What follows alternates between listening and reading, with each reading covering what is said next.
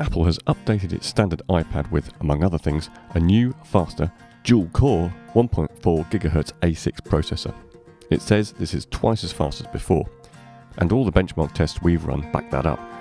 It also launches apps and games noticeably quicker. We've run a quick side-by-side comparison to show this in action. The iPad 4 is on the left, and the iPad 3, which it replaces, is on the right.